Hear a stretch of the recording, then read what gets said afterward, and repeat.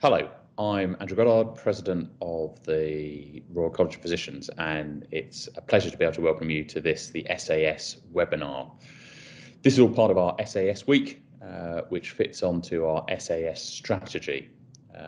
The importance of SAS doctors in our NHS has never been greater than it is now, and one of the things I'm about to, I've got another 7 weeks left of my presidency, one of the things that I perhaps am proudest of in my time is how we have brought SAS doctors to the fore within the college, both from the point of view of recognising them as fellows and opening them up to fellowship, but also through that allowing them to become PACES examiners and to take up college officer and senior officer positions. The first tranche of SAS doctors as PACES examiners are just coming towards the end of their training, and I'm really excited that that is something that is going to happen, and I would hope therefore we get more and more people coming through that as people know it is an option. This webinar will hopefully give you a bit of a taster about what the college is doing with regards to SAS doctors.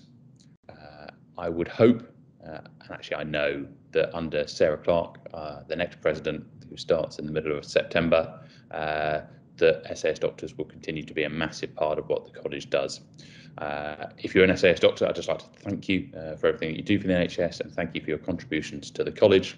I'd like to thank everybody within the SAS team in the college for everything they've done to pull people together, and I hope you enjoy the webinar.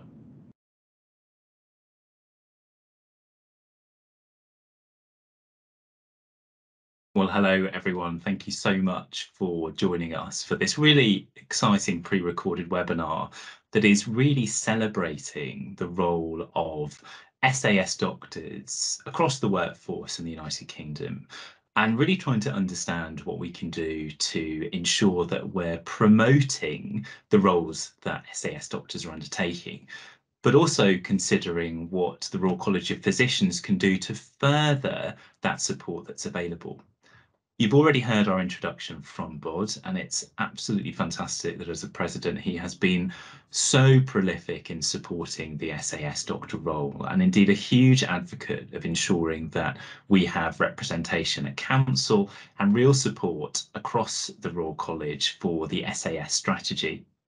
And we're now going to hear from 3 colleagues who have been exceptionally involved, not just with the college, but also the SAS committee, and looking at really making sure that we are developing and celebrating the roles that SAS doctors and physicians undertake. And then at the end, we're running a brief conversation between me and Catherine Edwards, the college registrar. So what I'll do is just give you a very brief introduction to our fantastic speakers today. And we're going to hear firstly from Sarah Mungall. And Sarah qualified from Nottingham University in 1997 and undertook her medical rotations in the Midlands before moving to Bristol in 2001, where she obtained her MRCP. She initially pursued a career in respiratory medicine before becoming a staff grade in respiratory and acute medicine in 2004. And she now works as an associate specialist in respiratory medicine at the Bristol Royal Infirmary. Sarah is also the Deputy Academy Dean for South Bristol Academy and has an honorary contract with Bristol University. We'll then hear from our colleague Waleed Arshad, who was the SAS lead for the Royal College before I took over earlier this year. And Waleed is an associate specialist cardiologist and the SAS tutor at Homerton University Hospital, as well as an honorary clinical senior lecturer at Queen Mary University of London. He's also the immediate past chair of the Academy of Medical Royal College's SAS committee and the immediate past RCP SAS lead. In addition to those national roles, he's also part of the hospital's medical education committee and works hard as part of the appraisal and revalidation group. Waleed has a very heavy commitment to formal teaching, both an undergraduate and a postgraduate level, and has been very much involved in the AOMRC publication of the numerous SAS promoting documents.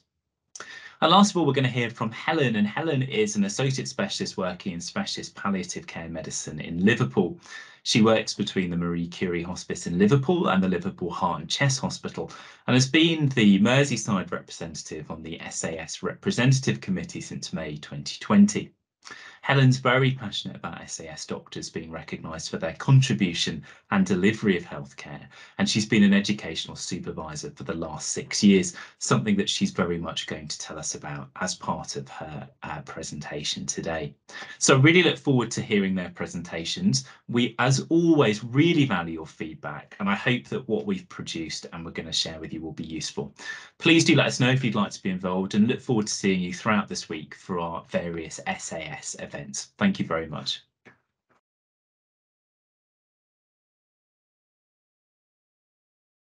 So my name is Sarah Mungall. I'm an associate specialist in respiratory medicine in Bristol. Thank you very much for asking me to come and talk about my experience really as an SAS doctor, particularly as an appraiser and a developer.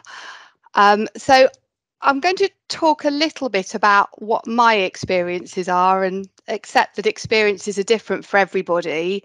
But what I would say is I made the sort of positive choice to become an SAS doctor back in 2004. And I made that decision because I was really keen to stay in Bristol and to have and bring up a family in Bristol. And I felt that that wasn't really going to work for me in the traditional career pathway. And I'd had quite a traditional career up until that point. And unfortunately, I didn't perhaps take a lot of careers advice. I did have some feedback that perhaps being an SAS doctor was for those people who were less ambitious. And I am somebody who was quite ambitious. And so that was quite difficult, but I felt, yeah, actually, this is the right decision for me. And I'm really pleased to say in 2022 that I do feel that I made the right decision.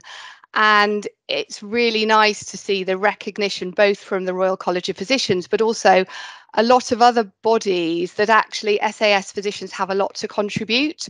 And I feel that I have been able to develop my career in a positive way, and that I've actually been able to do that on my own terms. And for me, that's been really important. I wouldn't say it's always been easy. I'm going to talk to you a little bit about what my career pathway has been, and hopefully there'll be some sort of hints and tips along the way of things that I'd learned and perhaps would have been good for me to know. And I would say that the key thing is that I think you have to be really, really proactive, and it's really important to seize any opportunities that you can when they come along. So as I said, I was training in respiratory medicine, and I decided to become a staff grade in 2004. And this is my timeline. So I was lucky enough to have 2 children in 2004 and 2007. And I really felt that I was able to have a sessional job. This was within acute medicine, which I did for 2 days a week. And then I did an afternoon tuberculosis clinic, because TB hasn't always and continues to be my sort of main area of interest. And I felt that I was able to deliver that, particularly the clinical work and the patient care, in a way that worked really well for me, so that I was able to provide continuity despite working very much less than full time. I felt that I was able to get the balance and my sort of boundaries between home time and work time well, but also I had lots and lots of opportunities to develop projects, to come up with ideas for improving things. I really like working in teams, and there were lots and lots of opportunities to do that whilst maintaining my clinical care for patients and looking after my family as well. Then the children started school. I got a little bit more time, not a lot more time, but I felt that I was able to become more senior, more experienced, and I became an associate specialist in 2009. And by this time, I'd moved purely into respiratory medicine. And I think one of the defining points for me was the SAS tutor post, which was developed, and I became the SAS tutor for my trust in Bristol in 2010, and really that was an opportunity to see how different teams work, to get an idea of different people's roles and responsibilities. And I really enjoyed that. I was able to give careers advice. I was able to hear about different people's opportunities, share ideas. And I think my confidence really improved from that point on, really, such that I was able to take on an academy tutor role with Bristol University in 2011. And then more recently, I've become an SAS appraiser for the Trust. So I'm just going to talk a little bit about the Bristol University undergraduate work. And I think this was probably one of those opportunities to be seized. I was having my appraisal with a consultant colleague, and he suggested that this might be something I'd be interested in. I'd not really thought about it before, but it was worked really well with the sessional nature of my job, and it allowed me, as I was looking to take on more things, the time, because I think it's time that's often difficult when taking on extra roles. I felt that being a tutor was something I enjoyed. It kept me up to date, and I've done similar roles and maybe the same role in different guises since then. So when the new university course came out, I was able to be involved in some of the curriculum design and delivery. I've been able to really become very established within the South Bristol Academy. So Bristol University has a number of academies within the region. Students will come out to those academies, and I feel that within South Bristol Academy now I've got one of the senior roles, and it's really allowed me to get a lot of enjoyment and job satisfaction. I don't know that I was always proactive, or perhaps as proactive as I could have been, in asking for advice.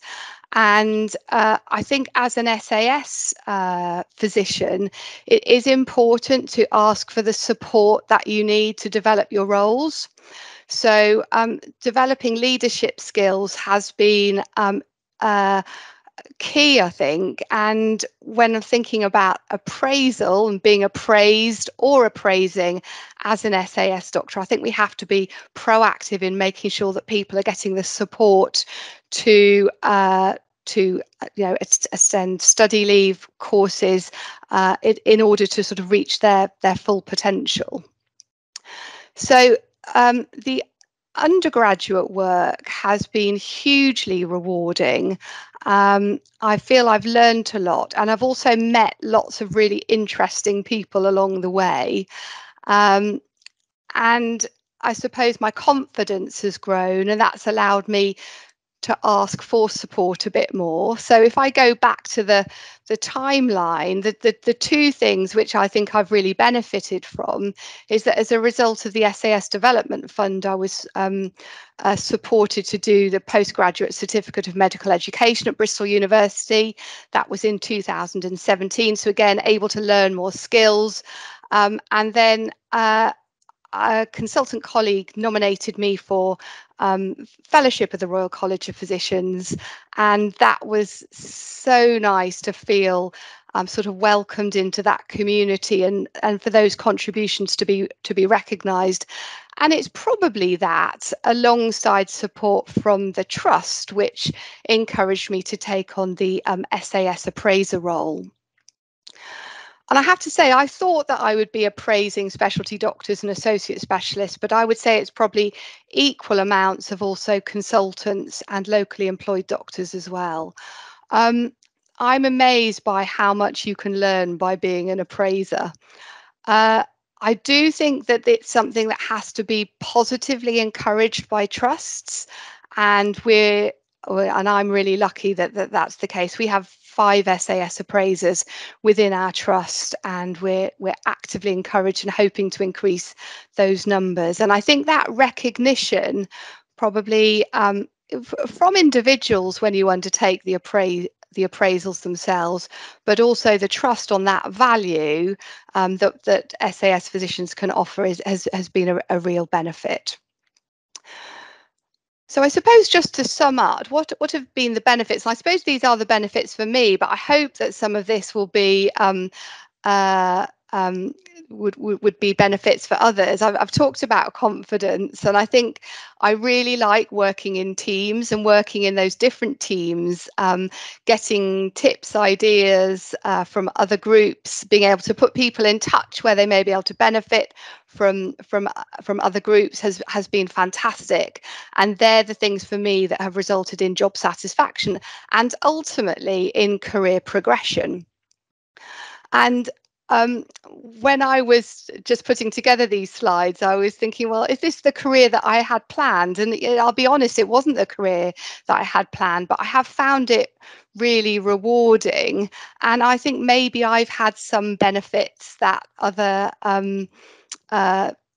colleagues may not have had. If I hadn't become an SAS doctor, I may not have had some of these opportunities. And I hope that as well as being beneficial for me, being able to give careers advice, advice in appraisals, advice to colleagues and others has been as helpful for them as it has for me. So I'm probably just going to leave it there, and thank you very much for listening to this presentation.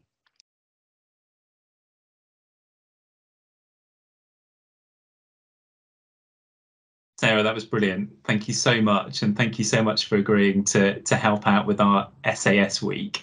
I absolutely loved looking at your journey and your timeline, and I have to say I particularly liked the baby graphics. They were excellent. I'm going to have to work out where they come from, but it was so nice to see how actually so many people had supported your journey, and that actually clearly your enthusiasm and motivation has really allowed you to make the most of those opportunities. You mentioned in your talk about how positive you felt receiving your fellowship was, and I wondered if you could just tell me a bit more about how that came about and what it felt and what it meant to you to be awarded Fellowship of the Royal College. Yeah, thank you, Jamie. I mean, there's something about someone proactively approaching you and saying, I'd like to do this, which is just the nicest feeling. And that's the only sort of thing I can think to describe it. And I think it's that the colleague who nominated me spent so much time preparing that application, because I think, SAS becoming fellows was relatively new at the time, and the fact that he wanted to make sure that it was as likely to be successful as possible was really lovely. I think also it did allow me to think, actually, you know what, I have been working quite hard, and it's really nice to see that recognised. And it was lovely to be able to attend the ceremony, and then people say nice things about you, and it was really great in that respect. But it's actually really fueled my sort of wish to sort of share that much more. I've been able to nominate colleagues for fellowship myself now, and that positivity, I think, is really really one of the main things I'll take away from that, I think. And it was just a really enjoyable day as well. Yeah, something, hopefully a really nice memory to look back on. Definitely. So much of your presentation and hearing you talk then, Sarah, as well, really made me think that actually you are a fantastic role model, and so many of the roles that you have, particularly your deputy dean role for the academy, that must be brilliant. And how fantastic that medical students are seeing someone who's in an associate specialist role, perhaps undertaking a role that even maybe 5 to 10 years ago may not have been opened up to SAS doctors. Is it something that you talk to them about, or do you think they're just incredibly accepting of it and they just sort of see you as part of the senior doctor team looking after them? Yeah, I think that's interesting, and I think that's something that has changed over time, because I would say if you'd asked me that question maybe even 5 years ago, yes, I used to spend a lot of time talking about that role. I do still talk about the SAS role to students because I think they often don't really know what it means, and I think it's helpful to know early on what, how many different opportunities there are, and what's right for one person won't be right for another, but actually knowing about it is key.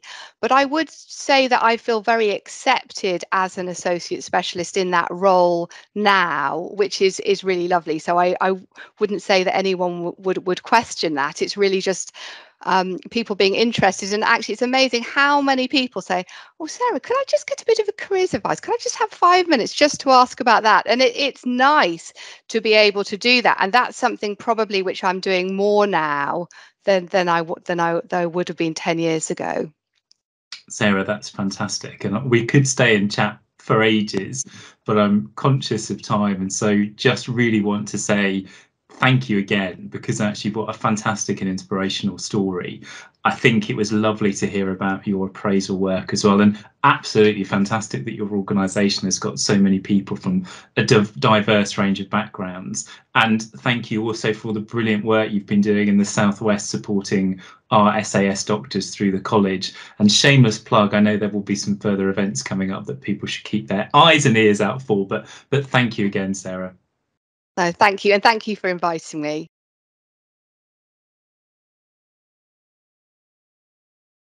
Hi, my name's Dr. Helen Bonwick, and I'm an associate specialist in palliative medicine working in the Mersey region. I have a split job, so I work 3 days a week for Marie Curie Hospice Liverpool and 2 days a week for Liverpool Heart and Chest Hospital as the medical lead in palliative medicine. I also am a medical examiner for the Liverpool Heart and Chest Hospital and have a big educational remit as part of my job role. And we're going to talk about the education part of my role during the next few slides. So from an SAS point of view, education, as it is with every healthcare professional, is a vital part of our role. And I would argue that goes for both undergraduates and postgraduates, and that may be mainly for us regarding the medical team, but actually in my role in palliative medicine, we do an awful lot of healthcare professional teaching as well. So my remit for education is very, very broad. And I think that SAS doctors are really well placed to act as educators because we are doctors who are with either trainees or undergraduates a lot of the time, and we see what the needs of those undergraduates or postgraduates are, and also are often aware of the pitfalls in what ways education can help develop those people. So as a staff grade, when I was appointed, which was quite a reasonable amount of time, probably about 25 years ago, part of my remit in my job plan was to carry out undergraduate education for medical students who attended Liverpool University. I had no formal teaching qualifications at that point in time, didn't really, if I'm honest, have any skills that I felt were going to be helpful, other than previously having taught people at the bedside as a jobbing medical SHO in those times and medical registrar. So I was lucky to attend a specific teaching course for palliative care physicians, and that gave me some really useful tools to sort of take me forward, and have not taught ever since then. So as I said before, my education is a significant part of my role. So as soon as I started, I was an appointed and honorary clinical tutor for the University of Liverpool, and also over time I've also been appointed visiting lecturer for Edge Hill University, where I teach on their non-medical prescribing courses. And recently I've just been made a clinical sub-dean for palliative medicine within the University of Liverpool. And that means coordinating all of the hospice placements that occur within our region of Cheshire and Merseyside. So we have 7 hospices, and our medical students have at least 3 weeks palliative care experience in a hospice during their 4th year, which is excellent for training from a palliative care point of view. So I am, as I say, I'm involved in all sorts of teaching, as I say, to healthcare professionals other than medical teams. At the Heart and Chest Hospital, I'm responsible for educating all members of the team regarding to end of life and palliative care. And I think that we as SAS doctors have a responsibility to ourselves and our services, but also we have a responsibility to each other to show that certain elements of care and delivery of care, regardless of what they be, are available for us to do, and we are more than able to carry those out, providing we're given the opportunity to gain the knowledge, skills and qualification to do that to the best of our ability. I've been very fortunate. I am quite I'm quite pushy, so if I think I need skills and education, I'm more than happy to go and try and find that for myself. But also I'm very keen as a clinical tutor for Health Education England within my area to do that on behalf of other people as well. And I think ultimately what's really important is that educational supervision is part of that process. So within Merseyside and Cheshire, all of our medical students, when they do their palliative care placement, but actually any other placement they're doing clinically, have to have an educational supervisor to sign off their portfolio and also to oversee their learning during that placement. And that can be anybody as long as they've had appropriate training. So that can easily be SAS doctors who have said previously are very well placed to carry out that role. I completed my educational supervision course back in 2014, and I educationally supervise any trainees from F1 to ST6s. Currently, I have an ST5 trainee, I have an IMT trainee, and I have an SAS doctor, because in Merseyside and Cheshire we've made the decision within palliative medicine that all SAS doctors should also have an educational supervisor, as well as somebody who carries out their appraisal and a line manager. Initially, as a sort of a warning about how you may be put off, I was told that associate specialists were not allowed to be educational supervisors, because I like to know the answers to why that might not be, because I feel I might have that skill set. Eventually, it became apparent that there was no reason why I couldn't be an educational supervisor as long as I completed the training and was then registered on the GMC database, which I now am. So I think it is a salutary point that sometimes you just have to push at the door a little bit to ensure that you can go through, because the door might be more ajar than you think it is. So I suppose in sort of summary, in the words of the lionesses, if you do not see it, you're unlikely to want to be it or think you can be it. So for us as SAS doctors, we have a right to see other people doing the jobs as SAS doctors, because we are more than capable. And as I say, we have a responsibility to push some of those ceilings that maybe some people are putting in our way, whether that be inadvertent or sort of very clear that we perhaps can't become what we think we can be.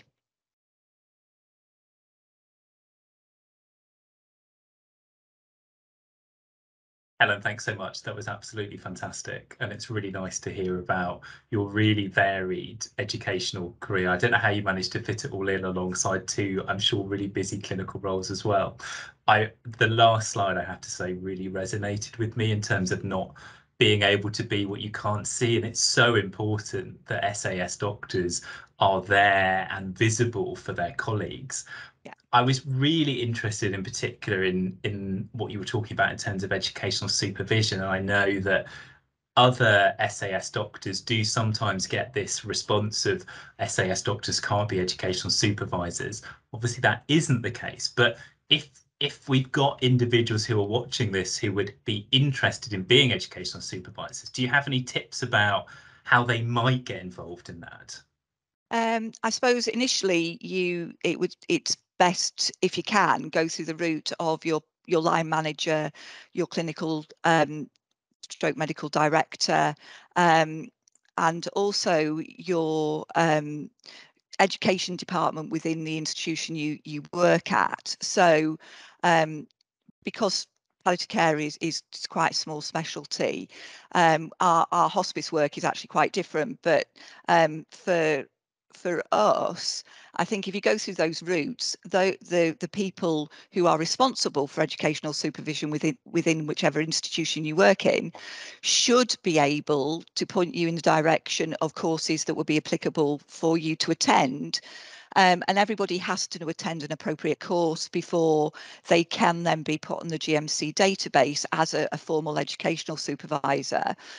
Some people who might not want to be an educational supervisor can just do the clinical supervision element. And that might be initially what they go for first.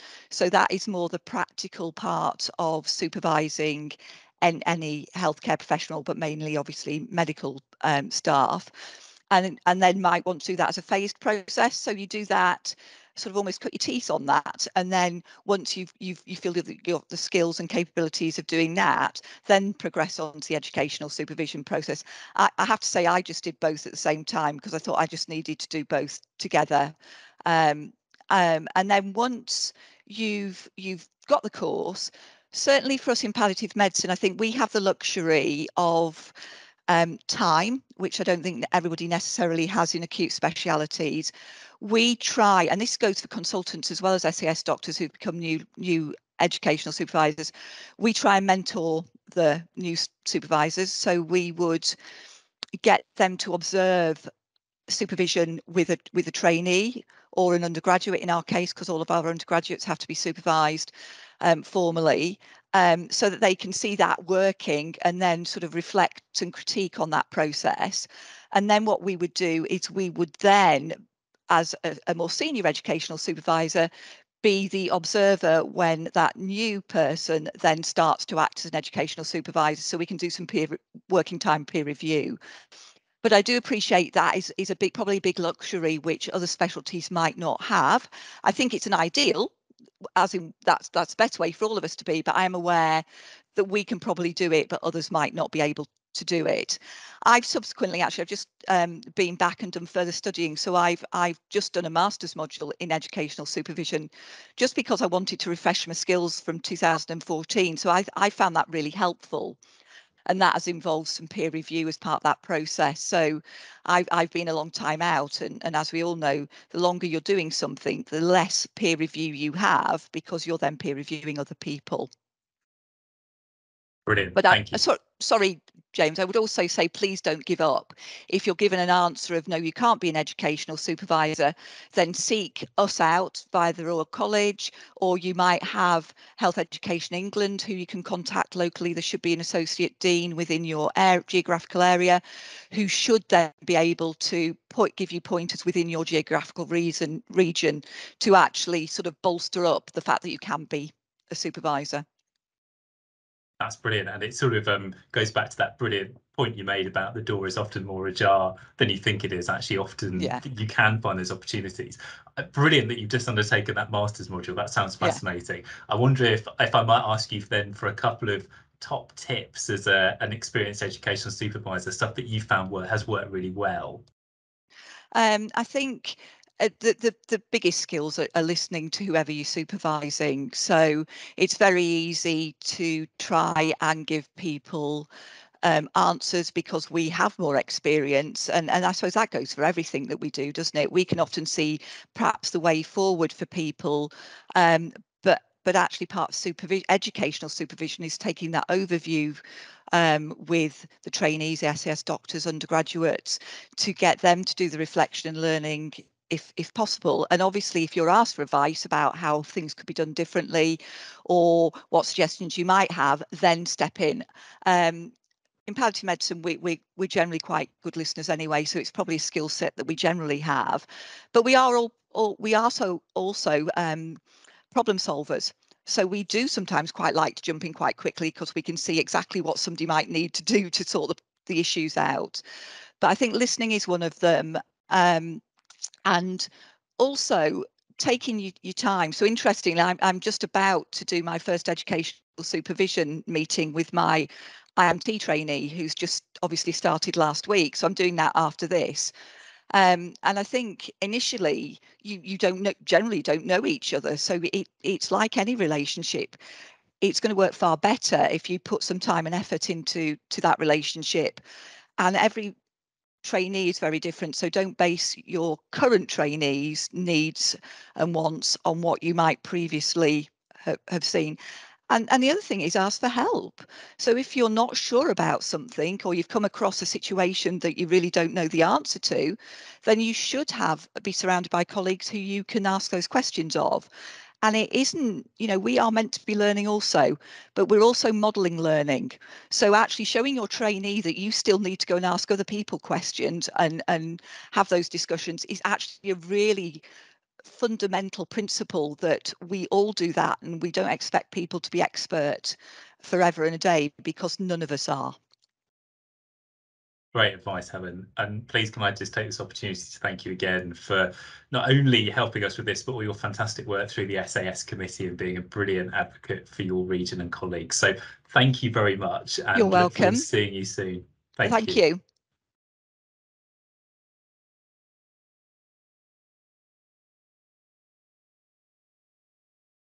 Thank you very much for giving me the opportunity to speak about SAS doctors as policy influencers, Academy's SAS committee's role in making SAS a viable career.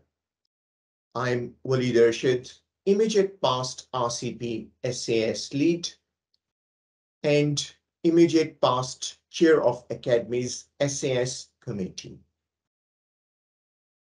SAS career generally follows one of the three routes. Majority of SAS stay, develop, and progress in the grade. Some undertake CSER. Those who aspire to undertake CSER are around 25%. Those who actually undertake it, around 4%. And those who are successful, 60% of that 4%. And even a lesser return to training. Development, career progression, and recognition within the SAS grade should be the norm rather than an exception. Any viable career needs to have certain components. If we look at the first component, which is autonomy, Academy, along with colleges, BMA, Health Education England, and NHS employers have come together to produce SAS Charter in 2014, SAS Doctor Development Guide in 2017, Maximizing the Potential in 2019, and updating SAS Doctor Development Guide in 2020. These documents look good, read well, and sound well, but SAS lived experiences tell a different story. A city of two tales. And the reason? Only 1/3 of the trusts across the 4 nations have implemented these. And you may ask yourself, why? Culture. Culture defines careers and changes with action. The change must be both top-down and bottom-up. We produced SAS Workforce Rhetoric versus Reality in April of 2021, where we called for a culture shift among the profession and employers to better support the SAS workforce. We produced sporting appraisal for the SAS workforce in July of 2021. The academy and colleges all agreed that the appraisal and revalidation needs of SAS are similar to that of consultant colleagues, and there must be equity and parity of resources, including SPA time. We noted there was tension between the agency of SAS doctors to develop PDPs and then to carry them out to job planning, where we proposed a set of measures for all stakeholders to make appraisal a sporting and development tool, which is it meant to be. SAS workforce age profile mirrors that of consultant colleagues, but its work mirrors that of much younger doctors in training. BMA's Sporting and Aging Medical Workforce Report of 2019 showed that 25% of SAS are over 55 years old compared to 22% of consultant colleagues. We produced SAS workforce later careers and retirement, where we called for an improved model of working that enables a rewarding career and satisfactory work-life balance for SAS workforce prior to retirement. The second component of a viable career is belonging. We all want to feel a sense of belonging. It's fundamental to the human experience. Our finest achievements are possible when individuals come together to work for a common cause. The GMC survey, carried out in 2019 and published in 2020, showed that 70% of SAS felt like valued members of teams, but when it came to decision making, only half of them were involved. Good patient care is strongly associated with a motivated and engaged workforce where every individual is empowered to work to their full potential. That was a key message from our Engaging and Empowering the SAS Workforce document. In this document, among other things, we defined the role of SAS tutor, SAS advocate, and SAS LNC representative, so they in turn can better support SAS workforce. Our well-being of the SAS workforce paper of November 2020 looked at the causes, the challenges, and proposed a set of measures to improve the well-being of the SAS workforce. The third component of a viable career is autonomous practice or competence.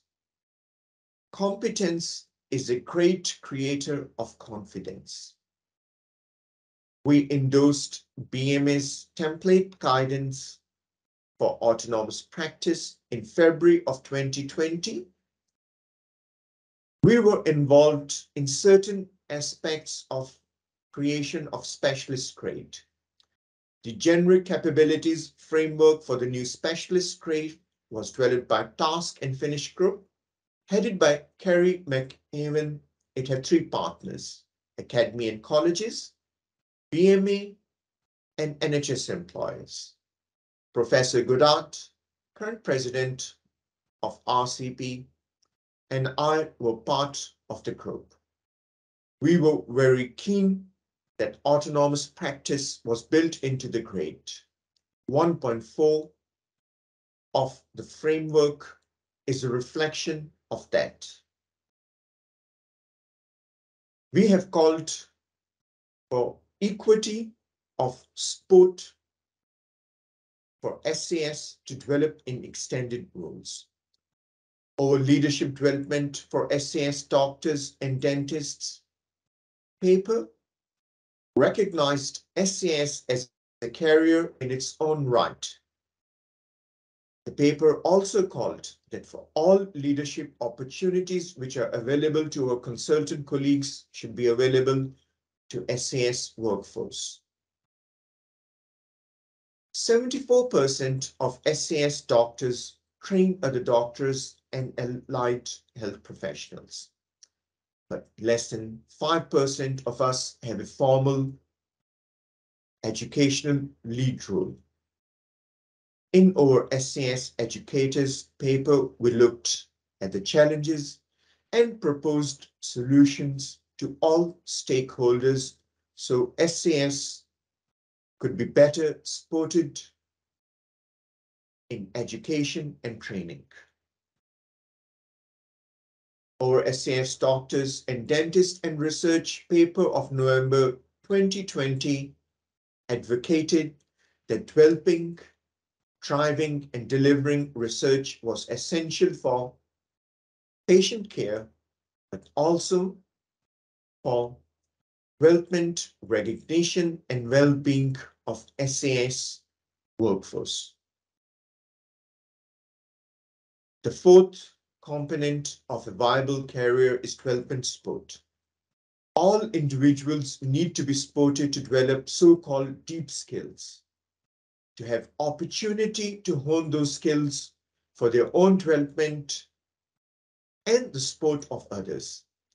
Our SAS Doctors and Royal Colleges Opportunities and Support paper showed what was the offer from the Royal Colleges, how it was not consistent, and how certain colleges could improve on that offer.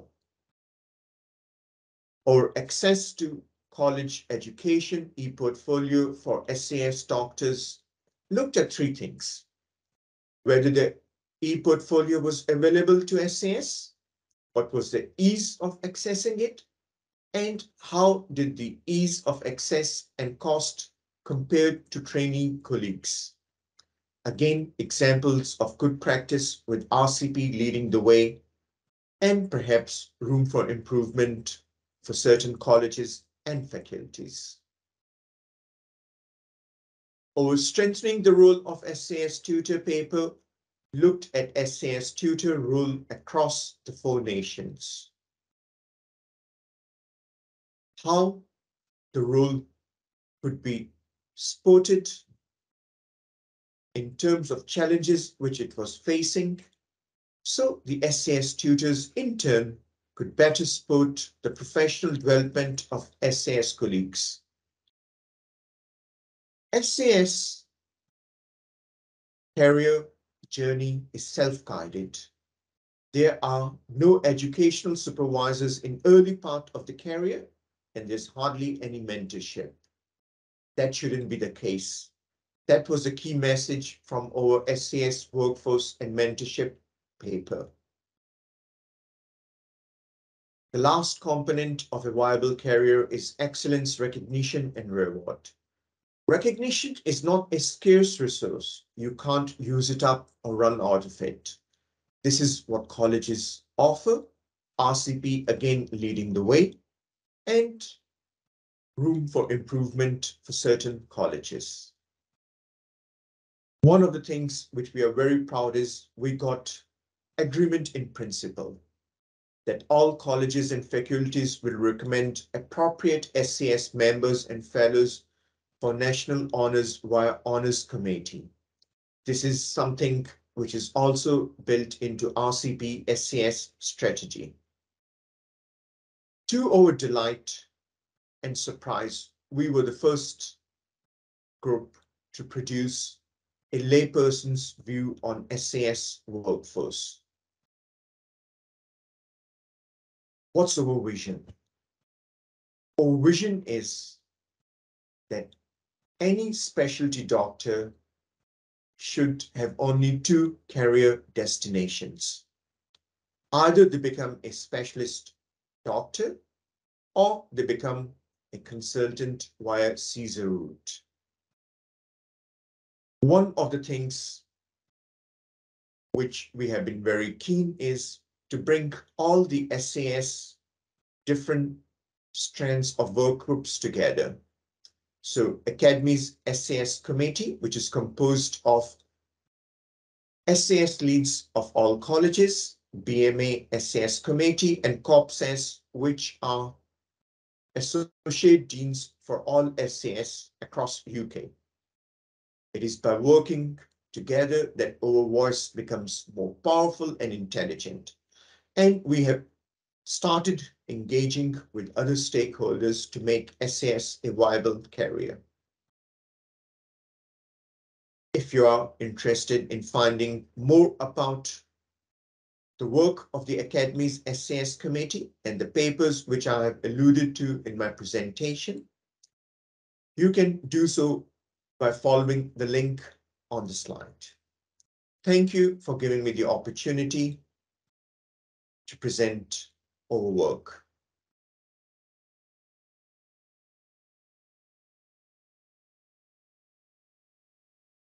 Waleed, thank you so much for your fantastic presentation, and it's really nice to see you again.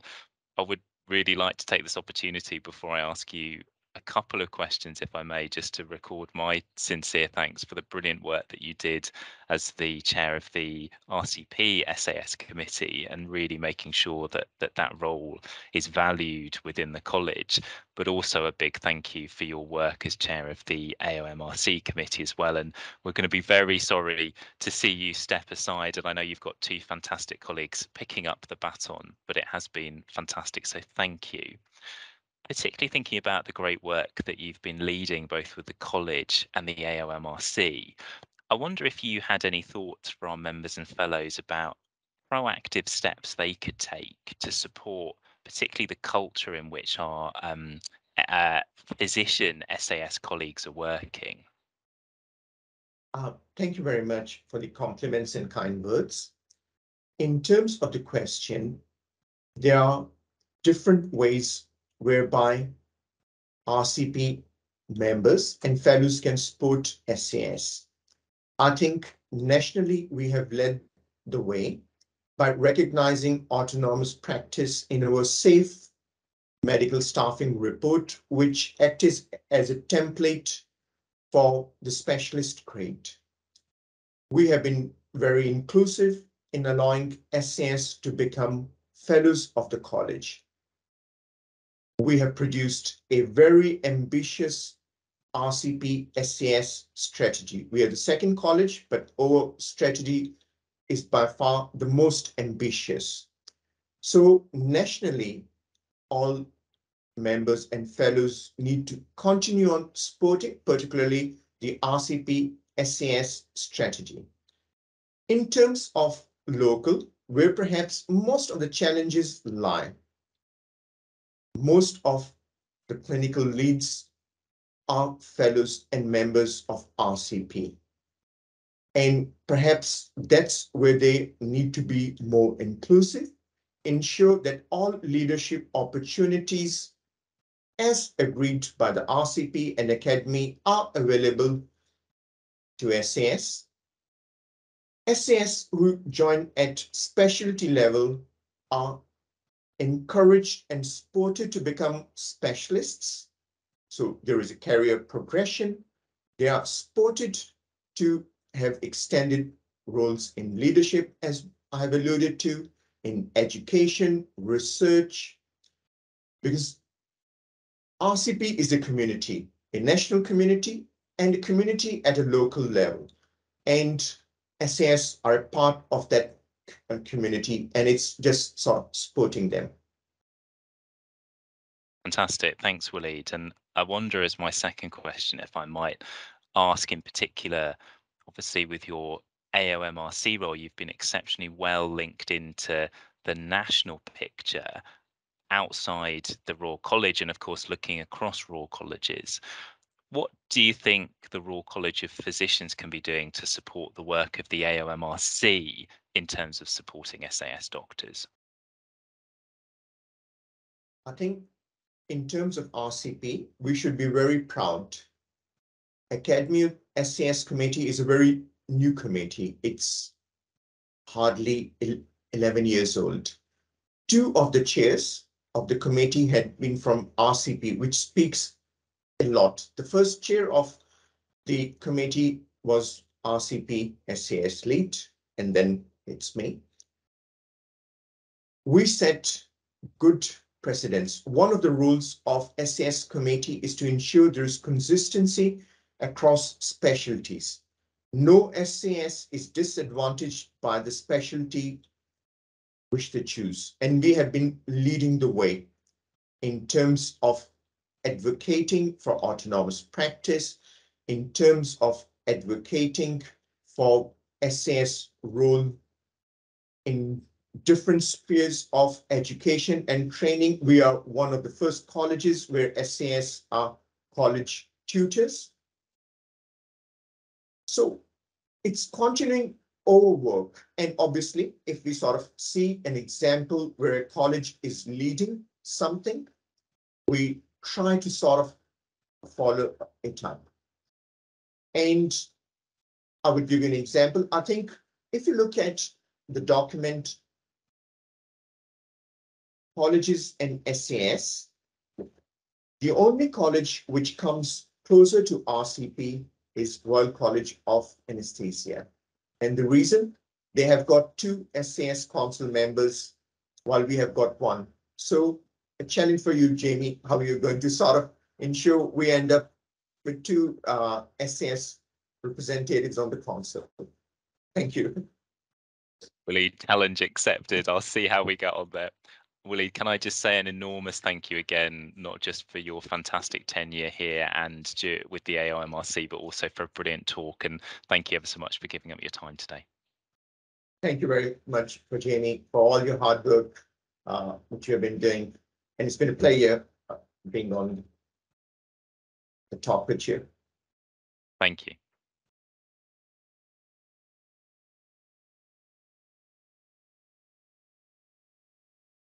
Catherine, thanks so much for taking the time to join me today to have a chat around SAS Week.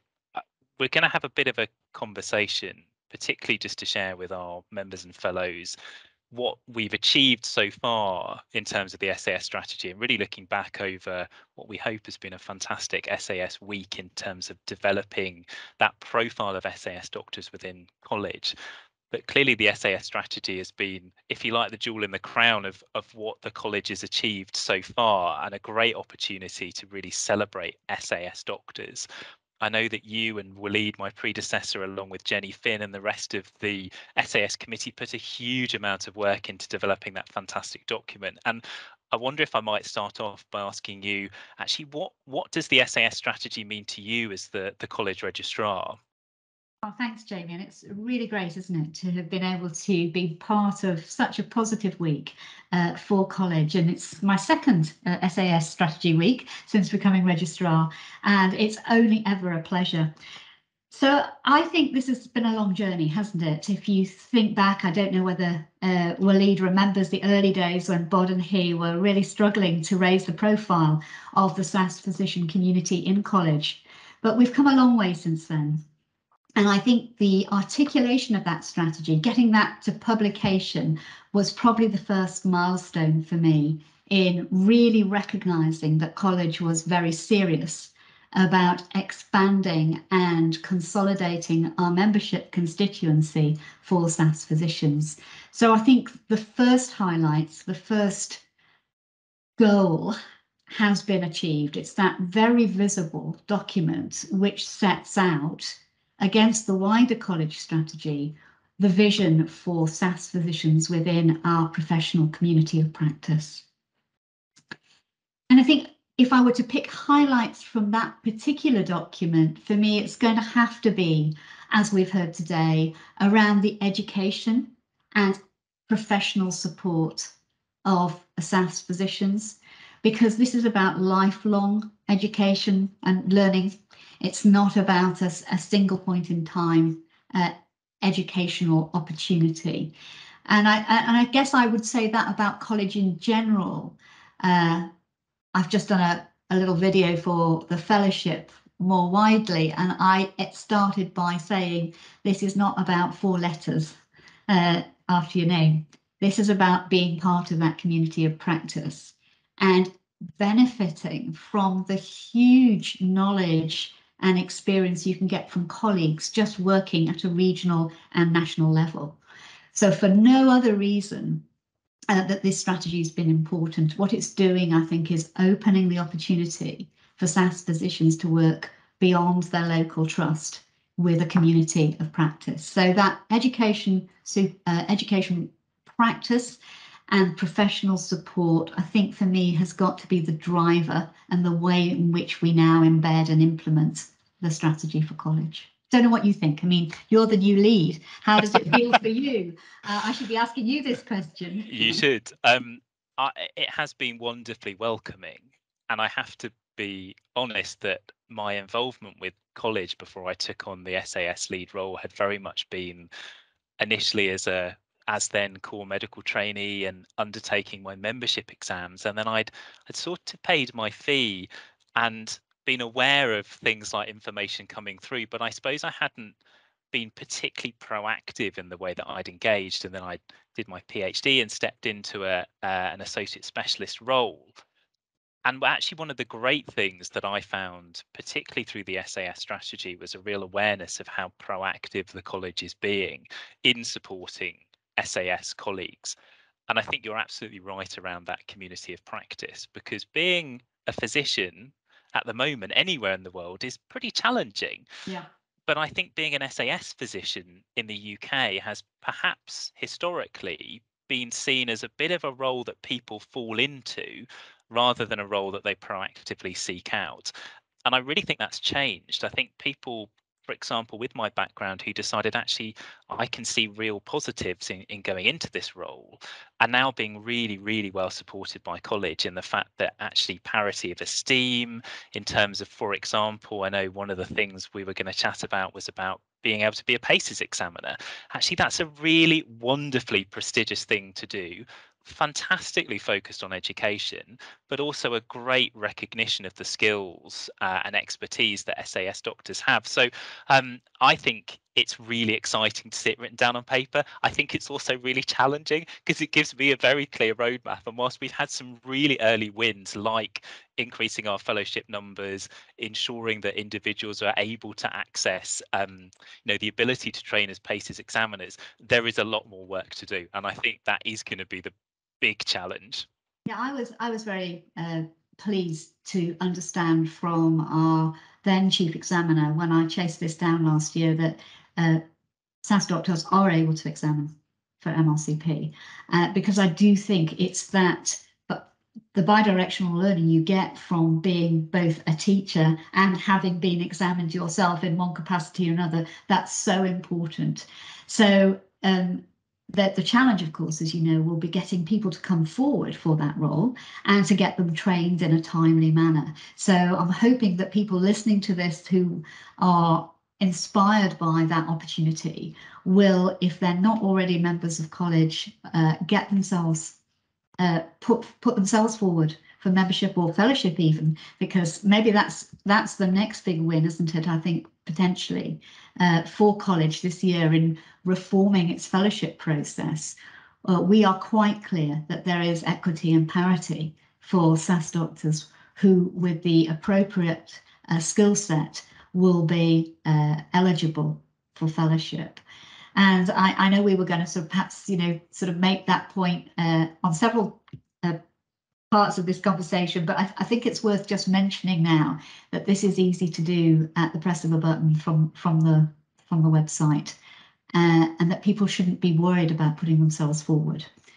We would really welcome their knowledge and expertise and to expand, because I think there's something about critical mass too in an organisation that we haven't really alluded to, but is very real in terms of getting your voice heard.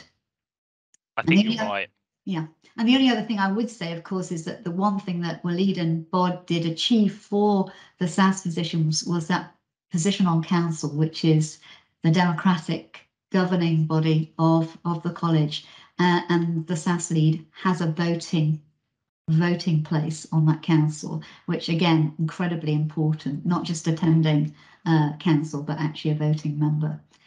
So lots to look forward to, but I might just challenge you a little bit and ask you, given that we've got this articulation, I've picked out these, so my sort of top area where I think where we're going to focus on.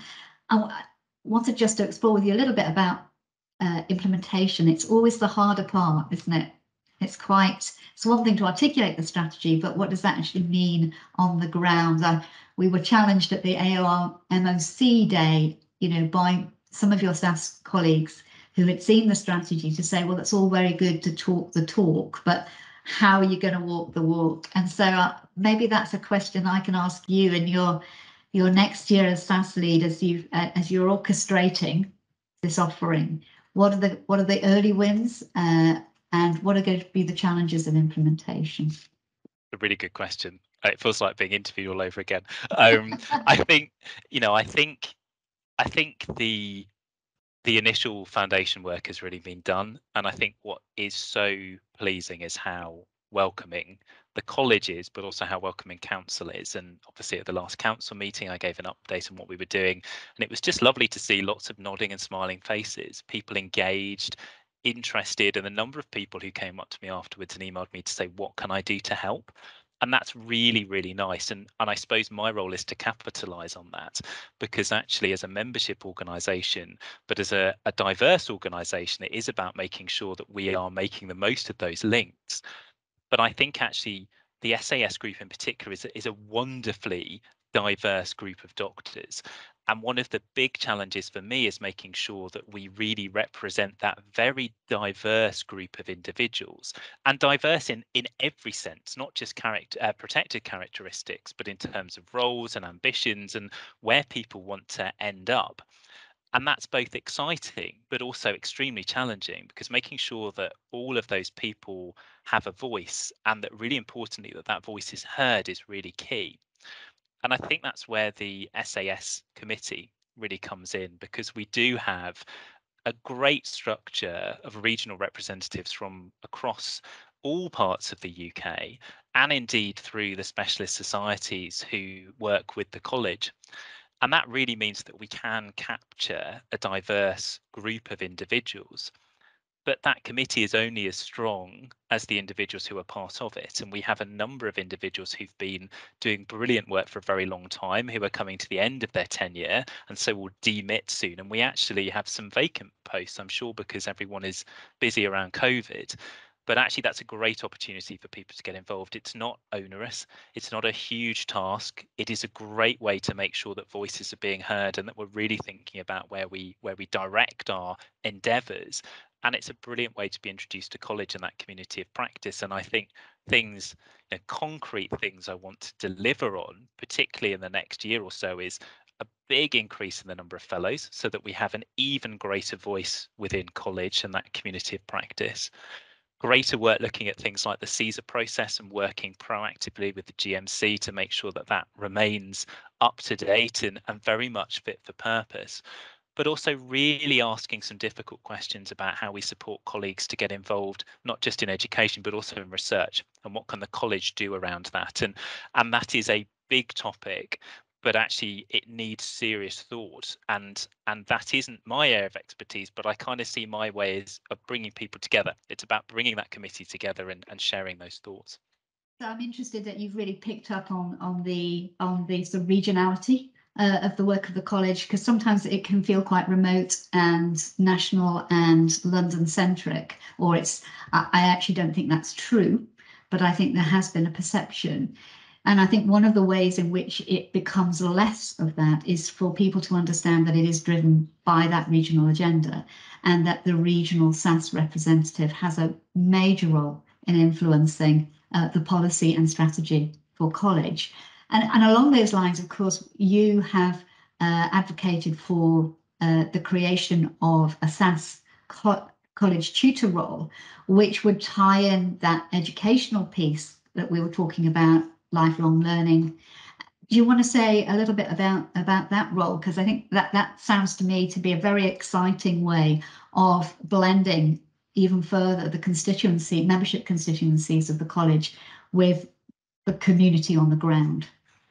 Yeah, of course, and thank you. That was a nice reminder of something that we're really promoting and really keen on developing. And the College Tutor Network has been something that has been extremely helpful in terms of supporting our internal medicine trainees, and indeed when I was there, a core medical trainee, someone within every organisation who is there to really promote the education and development of individuals within organisations. And actually it's worked so well under the brilliant leadership of particularly recently Joe Schramm, our Lineker Fellow, that it seems like a great opportunity to model something similar around SAS doctors, because the needs of SAS doctors are going to be different, but having an individual within an organisation who can support that education and development is going to be so key. And particularly referring back to that diversity before, of course, we know from the statistics that it's much more likely that an SAS doctor will be from an international medical graduate background. And of course, supporting individuals who are IMGs into roles within the NHS and indeed any healthcare provider in the UK, of course, requires bespoke and different levels of support. And that's something that I think someone on the ground can really do. But again, it's also about parity of esteem. It's about saying, look, we really value this role. It is about lifelong learning. And I think there would be a huge value in, I can well imagine having a college tutor and someone who's supporting SAS doctors and really them working very closely together, because I think that strength in numbers is so important. I think there are examples around the country where people are already doing this. So this is, not wishing to reinvent the wheel. What we want to do is capitalize on those models that are already delivering realistic professional support and educational supervision and development for people on the ground. So this is all about, for me, making college really relevant and relatable, and for people to visibly see within college that it's people like them that are part of that community of practice. So I think that's particularly exciting, that development. I'm going to watch that space with interest. I'm glad you picked up on the our IMG colleagues, because I do think there's something about having something that is bespoke for people's needs, and it may be very subtly different, the offer, but we need to know what that offer needs to look like. So again, some focus groups, some listening about where the gaps are would really help college. And if colleagues are able to help us shape that agenda, then I think, for me as registrar, that's, my title is apparently I'm responsible for clinical and professional affairs. Well, I need to know that's a holistic and meaningful title, not just something that people write down occasionally when I get wheeled out for conversations like this. It's it sounds like one of those brilliant things that is wonderfully broad, and on the plus side means that I imagine as registrar it gives you carte blanche to basically get involved in whichever areas you like in college. I think I'm naturally curious, so it does satisfy my natural curiosity. Yeah. Absolutely, and I think curiosity is perhaps something quite nice for us to sort of wrap up our conversation on, because I think what I really want to emphasise to those listening who may already be members, might be fellows, or may not be members or fellows at all, is that the college has made a huge commitment to supporting SAS doctors. But to do that, we need to make sure that the voice within college is really loud. And the best way of doing that is by being part of a membership organisation. It is only as strong as those people who subscribe to it. And actually, the most powerful position you can be in terms of that membership society is being a fellow of the college. And as you alluded to earlier, the fellowship process is now really very straightforward. You can self-propose, which is fantastic. I know from having been through fellowship myself recently that actually it is completely painless. It is really straightforward. And actually what's lovely in my role is also knowing what goes on behind the scenes, that actually there is a very fair, very equitable and very robust, but not in a scary way, process of making sure that people are really very fairly treated. And so I suppose my kind of rallying cry as we get towards the end of our chat is, please, if you're watching, if you're not a fellow but you've been thinking about it, please take that leap. We would absolutely love you to be part of college. I'm sure you're watching this because you're passionate about improving the life for yourself and for your colleagues, and actually becoming a fellow is a great way to do that. And again, I know Catherine and Al Gilmore, your deputy, worked very hard around the process, which is, I have to say, magnificently streamlined. Well, it's that no process is perfect, but it's definitely made life, I think, so much easier for all of us. And so I would, after watching us tonight, maybe we've got a few people out there who will go onto the website and click on that button and just start your proposal, because it's really easy to do. So we'll end on that, shall we, Jamie? It's been, thank you. It's been a great week. Thanks for all you're doing as SAS lead to help promote the SAS community in college. It's really great to work with you again. Fantastic. And to you, Catherine. Thank you very much. All right, Take care, bye. everyone. Bye-bye. Bye.